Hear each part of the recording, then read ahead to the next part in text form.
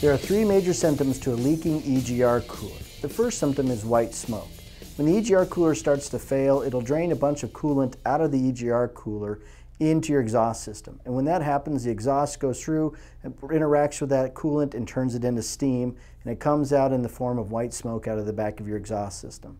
The second major symptom is the missing coolant from your degas bottle. The degas bottle is the proper way, or the fancy way, to talk about your engine's cooling system, where you fill the engine coolant, or your overflow bottle if you want to put it simply. That overflow bottle, if you notice that it's missing coolant all the time and you're always adding coolant, but you don't see it dripping on the driveway, you don't see any external leaks anywhere from your radiator or water pump, it's a strong chance that your EGR cooler is leaking internally and draining that coolant into your exhaust system, which refers us back to symptom number one with the white smoke. The third major symptom, and the best way to check to see if you have a bad EGR cooler, is to pull your EGR valve. The EGR valve is located on top of the engine next to the engine oil filter. If you pull that valve out, it should be full of nice, dry, black charcoal carbon that's from the exhaust system.